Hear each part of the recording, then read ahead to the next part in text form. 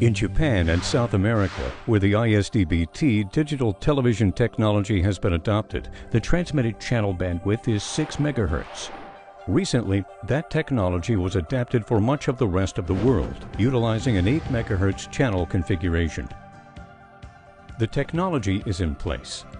Now you need test and measurement equipment to support the system trials, installation, and commissioning.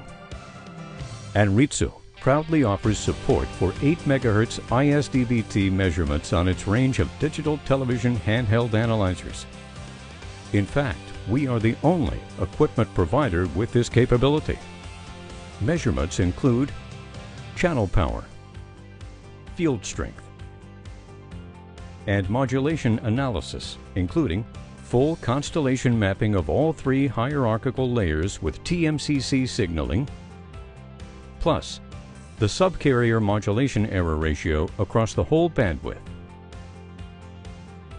Delay profile views discriminate any multipath echo signals over a wide and zoomed-in range, conveniently color-coded by guard interval for quick analysis.